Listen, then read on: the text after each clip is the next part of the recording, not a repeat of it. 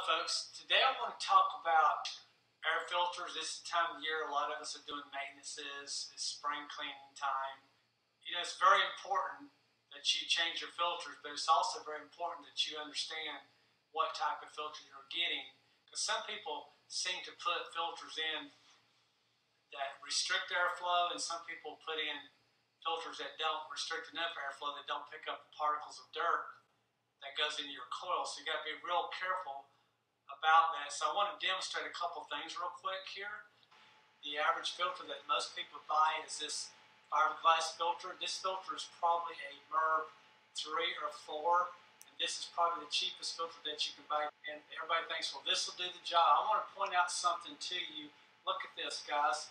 This is dust and dirt going through your AC system. See how it's pouring through there? Look at this. It just pours right through. This type of debris will go right through this filter into the coil, and it will clog it up.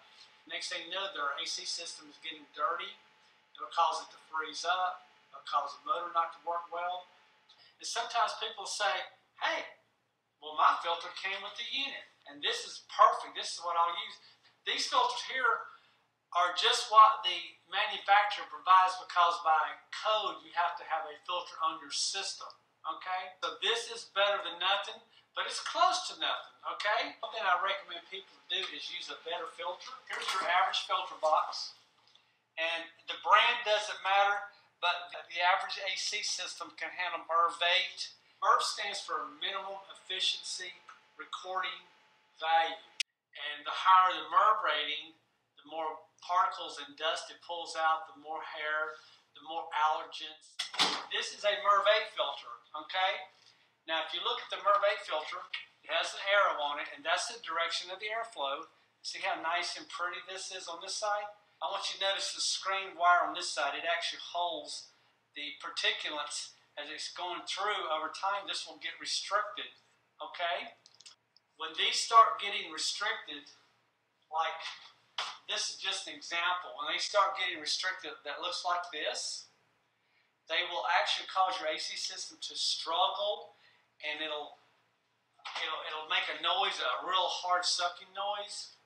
And it can, when these start clogging up with all the dirt and debris, it can cause the coils to freeze up. It can cause the indoor motor to labor, and the house itself won't seem cool. I have gotten 100 phone calls. Oh, David, my AC is not cooling. It's not cool. And I go over there.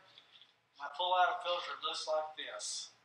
I'll say, well, man, when's the last time you changed your filter? Oh, I just changed it a month ago. Well, that's the problem. We don't remember changing it 6 months ago, so I always tell my customers, put a date on your filter, okay? Because honestly, time just flies by, and you don't know how long your filter's been in there. Next thing you know, you got issues. When you use this type filter, sometimes you have to have multiple returns, okay?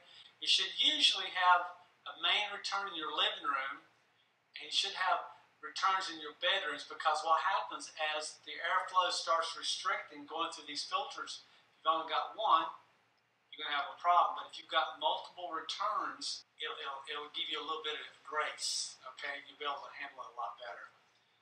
So what I want to point out to you is just go ahead, get a good filter, the best one you can get for your system. Don't overtax it. Change them often. I always tell my customers, change the filter every time they get the electric bill, okay? These filters here you can probably change every 2 months.